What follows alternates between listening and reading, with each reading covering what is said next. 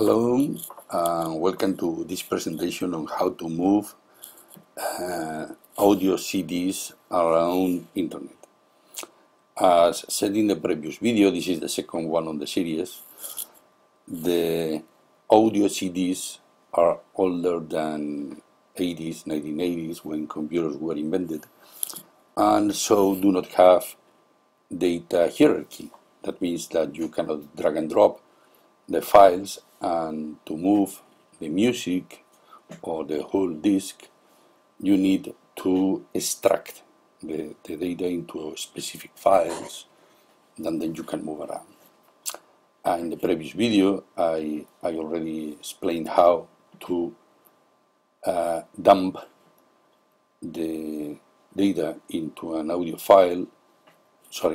disk into a file in order to be sent through internet. In this one, I'm going to do the opposite.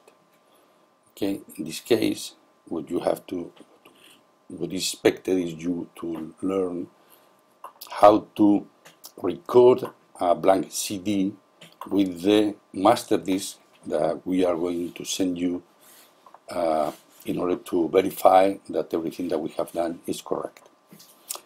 When you get a file from us, it usually will be a zip file, a compressed file that you have to uncompress. In Mac and Windows, you can do it standard. By the way, this is a Windows presentation. It will be on the header of the file. Of the video.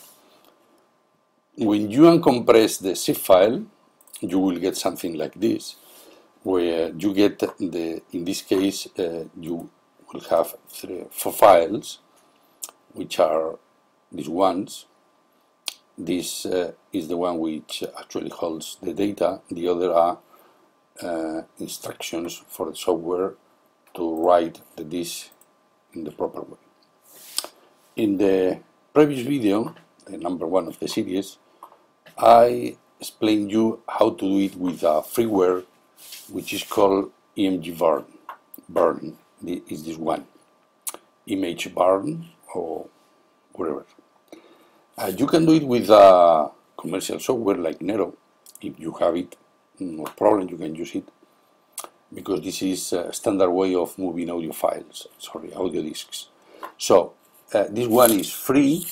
You can download from the internet, and so if you do not have any other means to record disks, you can download and use it. So we open it, and in the welcome screen there is a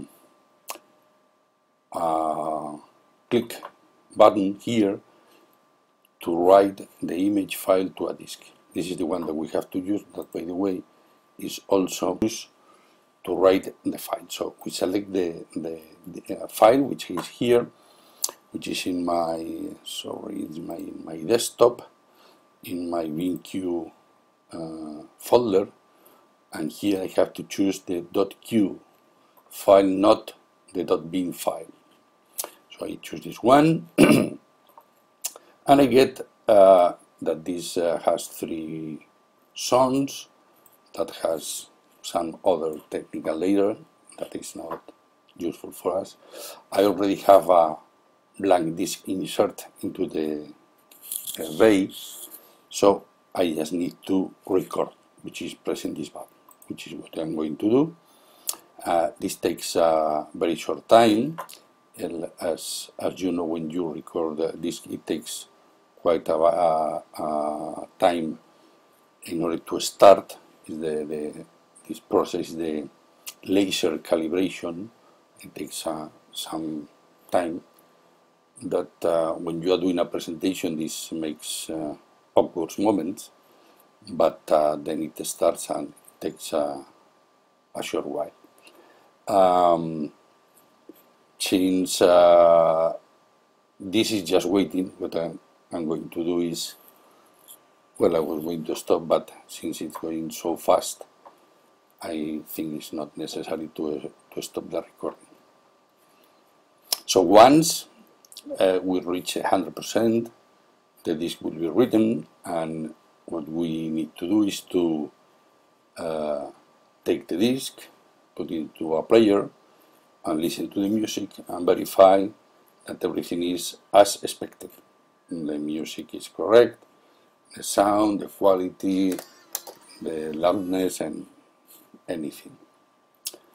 This is a message that says that since I'm doing this in a portable computer, it doesn't have the auto close, and I have to do it manually. So I have the disc here, everything is fine, and as expected. Not the music that you have to listen, remember. So thank you very much for listening, for viewing, and I will continue with the next presentation in the Mac. Thank you. Bye.